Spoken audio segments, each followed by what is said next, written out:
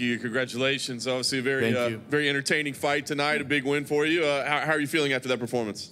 Feeling great. Feeling great. Thank you very much. That was a game plan, you know. Unfortunately, I didn't finish. I really wanted to get a finish because it's been all my other fights are first-round finishes, and you know, even in kickboxing and different sports, karate, they knew me with a lot of KOs. I still don't have in UFC to finish. I'm a little bit upset with that, but I think that was a good fight. It was a great fight. I mean, did you feel you were close? I mean, obviously his leg was chopped up. You dropped him as well. I mean, did you think, like, I'm going to finish him? Yeah, because first of all, in the first round, I felt he was hurt. Left kick was really bad for him.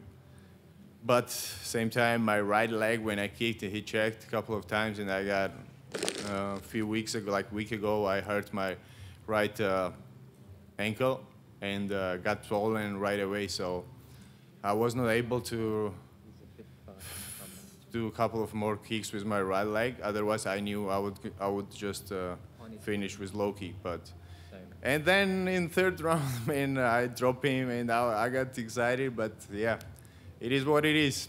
I got W. I'm super happy with that. And against a guy that was undefeated, right? Does that add something to it? Does it? Not really for me. You know, they are all undefeated, defeated. It doesn't matter for me. They feel that they are the top strikers and stuff, but it's nothing for me, you know. I fought many undefeated fighters, and he's just one of them.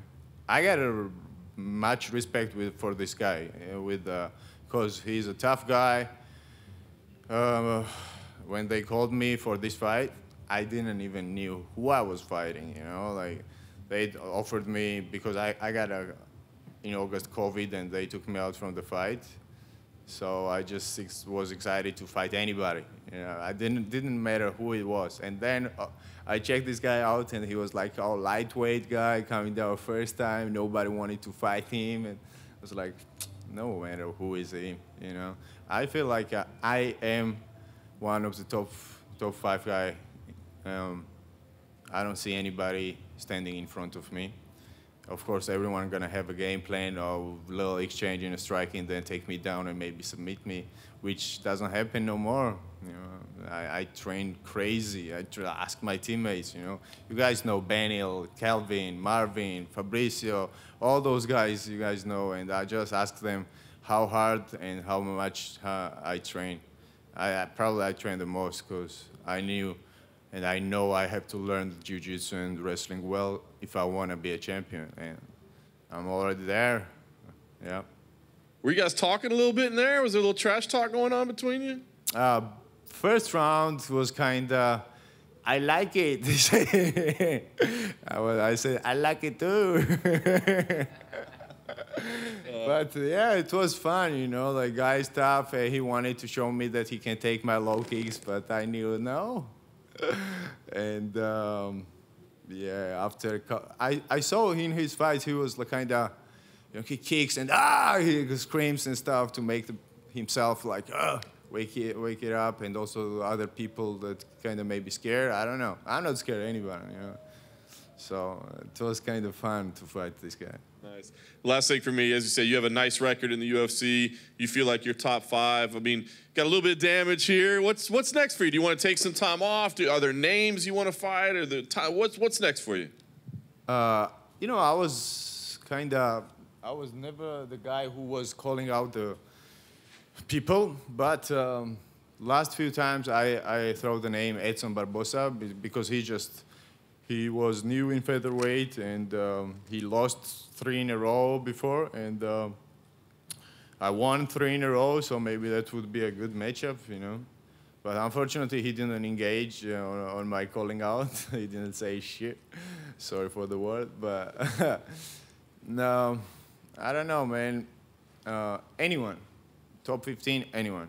I won my spot there. I feel I deserve already there. I want to see myself next week in top 15. And we go from there. Anybody. I just want a good fight.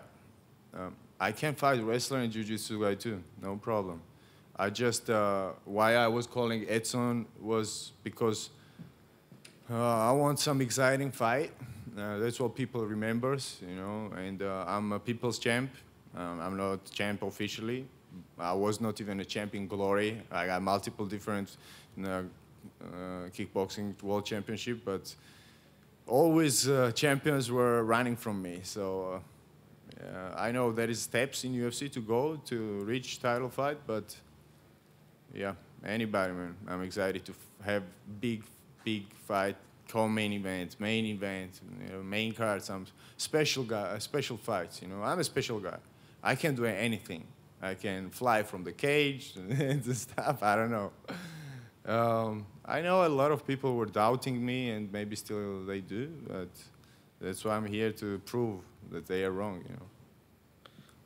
Right here. A lot was made on the broadcast of the no gloves touch at the beginning of the fight. Was there anything to that, or did you just... No, I just don't touch anybody's gloves for the beginning. I get respect after. Before the fight, we just go and do fight, you know.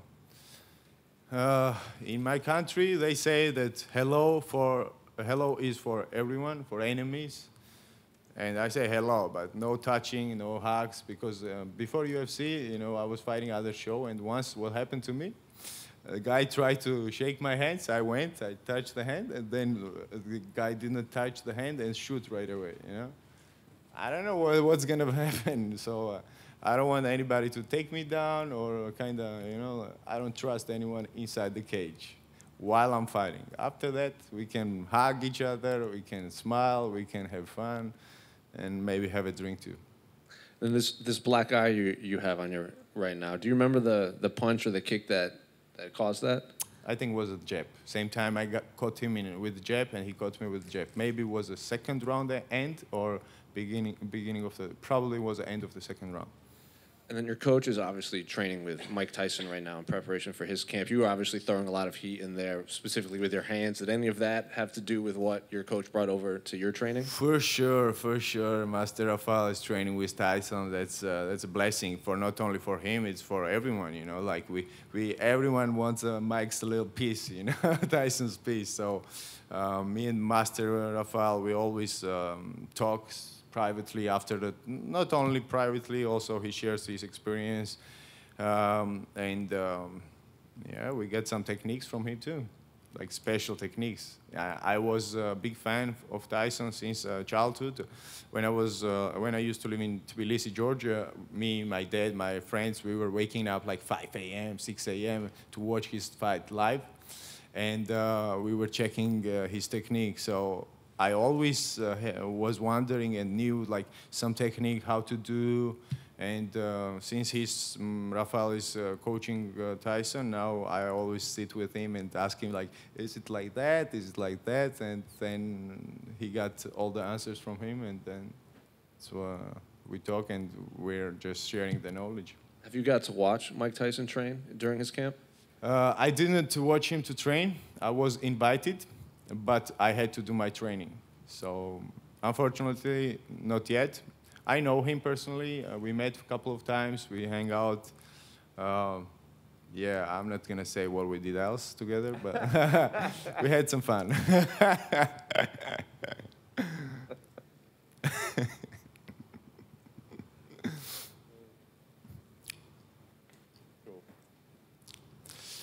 Real quick, I want to give a big shout out to my coaches again, Kings MMA, Chaser Dream Performance Institute, nutritionist Matteo Di Caplio, thank you, Michael Perez Wrestling, Nolan Tickman, Mal Simpson, my corner mess, and also big shout out to my supporters, Petrocas, Acharabet, Saigon Sports Club. Saigon Sports Club, regards to everyone there, thank you for always supporting me, and also Models company just became a big supporter of me. Sakartvelos ga umrđos, idemo kitvam tel Sakartvelos. Cheers to Georgia.